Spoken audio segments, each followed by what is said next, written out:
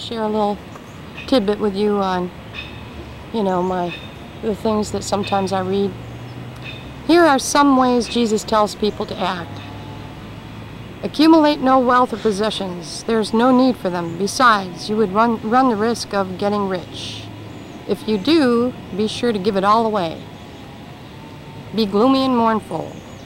Be self-righteous and put upon holier-than-thou attitude. Parade your perfection in such a way as to invite persecution. Be smug and know that you are the salt of the earth and the light of the world. Let everyone know this. Do behave so you can be high up in the class system in heaven. Think of yourself as a gross sinner. Nearly every thought you have and almost everything you do must be regarded as sin that will require repentance and forgiveness. Take no pleasure in this world. Constantly point toward the kingdom of God, the coming of which is imminent. Agree with everyone else. Don't admit to having sexual urges. If a sight of a member of the opposite sex arouses you, pluck your eye out. Be a eunuch if you want to win special approval of God. Don't have deep love for your family. Abandon them if you want to receive 100-fold and attain everlasting life in heaven for sure.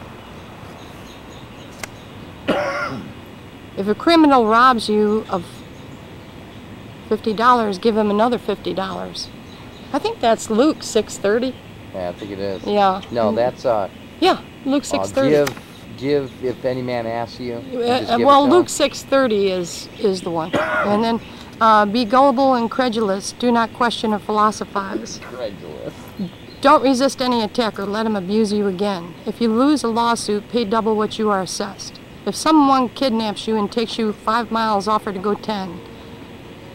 Love all those who mistreat you. This will encourage them to continue, since they have now discovered how to win your admiration and affection.